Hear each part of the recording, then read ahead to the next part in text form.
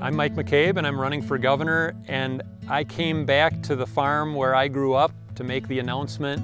And I grew up milking cows in that barn and harvesting crops out in those fields. I played as a kid in this yard, and it's just places like this have been ignored by the people who are in charge at the Capitol for too long.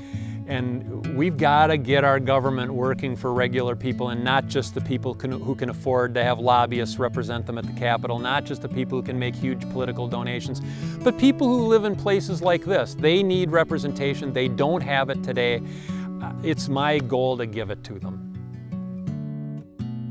The state's strategy for decades now has been corporate welfare, that you shower tax breaks and state subsidies on a few, and you hope that some of what they're given will trickle down to the rest of the population. And I think you do the opposite. Instead of trying to build a sturdy economy from the top down, you build it from the bottom up.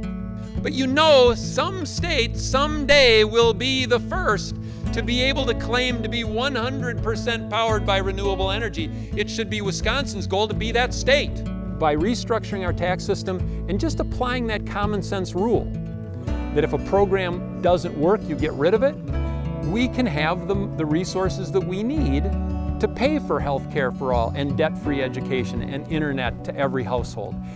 Though that would empower 5 million people in this state to do much more for themselves and for each other than showering corporate welfare on a few thousand people. We're dead last in the country in new business startups 3 years running. And the reality is that it's small business that creates most of the new jobs.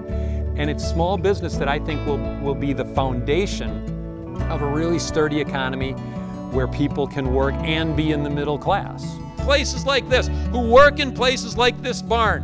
What government does should be done for the whole of society. And we've got this program called Badger Care, but it's available to very few people in Wisconsin. And to me, Badger Care should be there for all Badgers.